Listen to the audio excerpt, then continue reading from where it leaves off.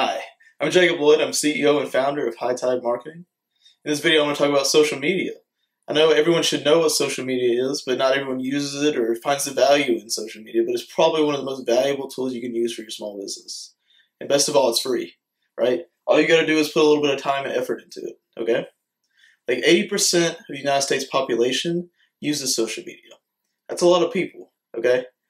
And you're missing out on engaging with all of them, creating new customers, everything, right? Because you don't have social media. I mean, even if you do have social media, it might not be optimized correctly. You might not be posting like you should. And one of the biggest things with all these is you should be posting pictures or videos. Everyone, if you're just posting words, people ignore those, right? They just scan right past it. If you have a Facebook, you know this. Videos are becoming more and more viral, right? So if you're scrolling through your Facebook feed, all your friends have shared all these videos. They like these videos. They comment these videos. They have millions and millions of views. Now, those are paid advertisements that people have shared over and over again that become free as advertisements for your company, okay? So if you're going to run advertisements on any of these platforms, you should run videos. It gives people a chance to get a feeling for your brand story. You feel more connected if you're going to run an advertisement like that, right? Even with images, it's the same thing because people are visual. They can see it. If it's just words, nobody's going to read it. I mean, even though they do read it, they just fly on by it, you know? It happens. I mean, 93% of shoppers are influenced by social media. So once again, if you don't have social media, then you're missing out on all these customers, right? I know for a fact, if you Google, let's say like fishing supplies, right?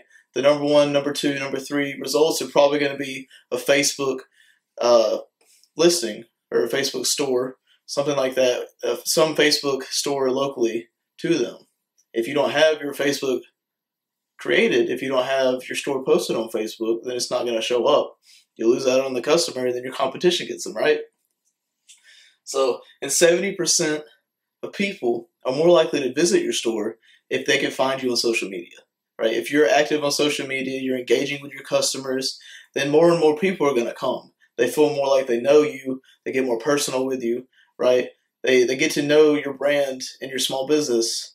And I know personal customer engagement is one of the biggest things for most small business owners because that's just what they love. They love building relationships and providing support for their customers and everything like that, right? That's what makes them better than the big brands like Walmart and whatever. That's why people come and shop locally, is because they get the personal experience.